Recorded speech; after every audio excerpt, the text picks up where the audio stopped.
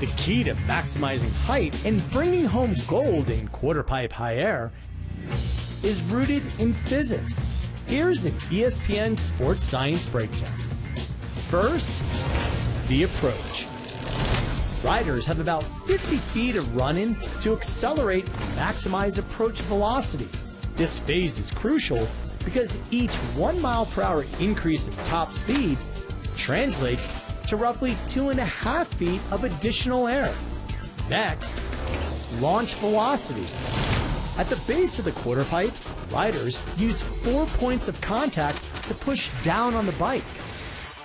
Like a rubber ball bouncing off a hard surface, this causes the suspension to compress and unload, releasing kinetic energy into the rider-bike system. This helps propel competitors about 45 feet off the ground. That's as high as the letters on the Hollywood sign. Finally, launch angle.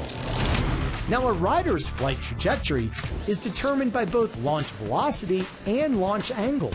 This is why coming off the ramp as vertically as possible is necessary to achieve maximum amplitude.